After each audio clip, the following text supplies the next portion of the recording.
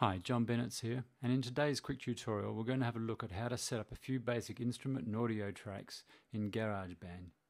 In the Arrange page at the top you'll see the timeline, and this illustrates the bar lines that we were working with. On the left hand side, this is where all the headers for our instrument and audio tracks will be. At the bottom of the page we have our transport controls with the record, playback, fast forward and rewind buttons. We're going to set up an instrument track now, so let's go down to the bottom here, click on our button which gives us three options. The first is software instrument, the second is a real instrument which is for setting up microphones, etc. And the third is for electric guitar to plug it straight into your audio device. We're going to choose audio instrument, hit create, and this will default with the grand piano sound. Okay, we can hear that. We're going to change that now over to be a drum sound, so we just go down here to our drum kits, and today I think we're going to use a hip-hop kit, so we click on the hip-hop kit. Okay, before we start recording we need to set up a metronome and counting, and this is done up in the control area here, so click metronome and set up a counting as well. And also down the bottom of the page we have our tempo. Now it defaults to 120 beats per minute. We're going to change that to 92 beats per minute because that's more of a hip-hop kind of rhythm. And now if we hit the record, we can record our track.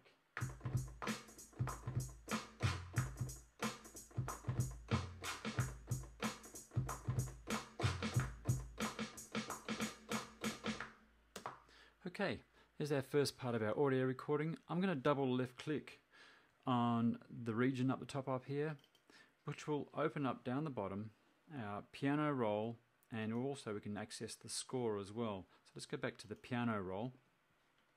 I'm going to highlight all of these MIDI notes, and we're going down here to our area where we can change our quantizing. It also says align to here. Now if we click back and play this,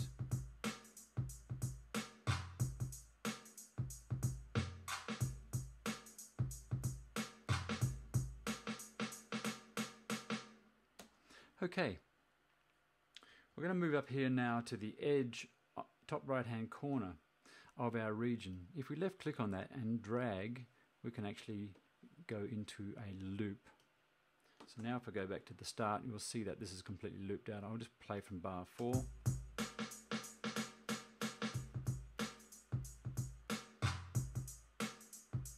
Okay, so we've created our first loop that we can play along to. We've got our tempo and our instrument playing. Now we're going to go back down to the bottom left hand corner and we're going to create an audio instrument, or in this case it's called a real instrument. When we create a real instrument or audio instrument, we want to make sure that we have the input aligned, so we're going to go back down to our area down here. In this case it's already recognizing that my microphone is a Rode Podcaster, so that's already set up to go. All we need to do now is to be able to play along, so I'm going to just mute our hip-hop kit for a second and we're just going to hit record. 1 and 2, 3, 4. Okay, you can see down the bottom now, there's our audio track. We don't want to have our metronome on while we're recording because that's going to come through on our audio track. In fact, if we 1 and 2, 3, 4, we can actually hear that going in the background. So we're just going to take that off.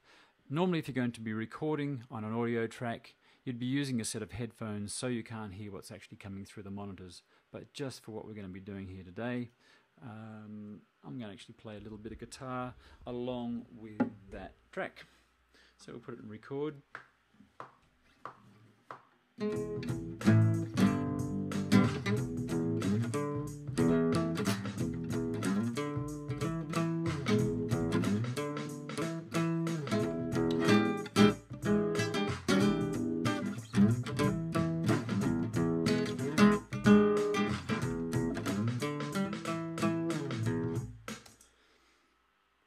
we've recorded our first track.